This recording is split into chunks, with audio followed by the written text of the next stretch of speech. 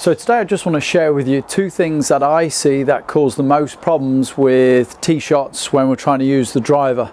And the two quite simply are too steep of an angle of attack and a club face that's wide open through impact.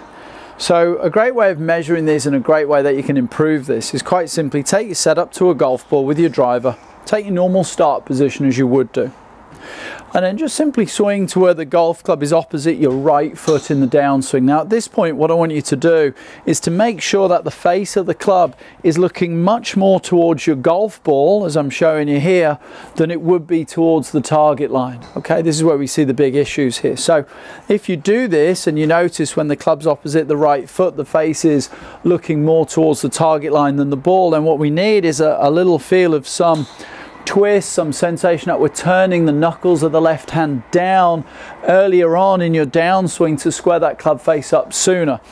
If you struggle with losing the ball to the right, it's a great thought that when you go to hit a shot, and we get one teed up here for you, that on the downswing, let's see if you can't get your club face already back to square when that club's opposite the right foot. I think it's a great way of helping just square the face up. See if we can show one for you.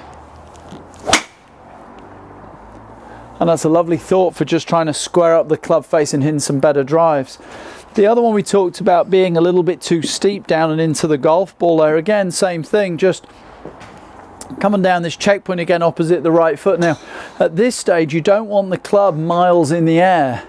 Okay, that club should already be relatively close to the ground by now. If it is, then we're coming into the ball on a nice shallow angle of attack. If that club's still too high, then we're going to be coming in too steep. That's when you get the ones off the top of the club that just jump up and in the air. So this checkpoint opposite your right foot is a really important one with the driver.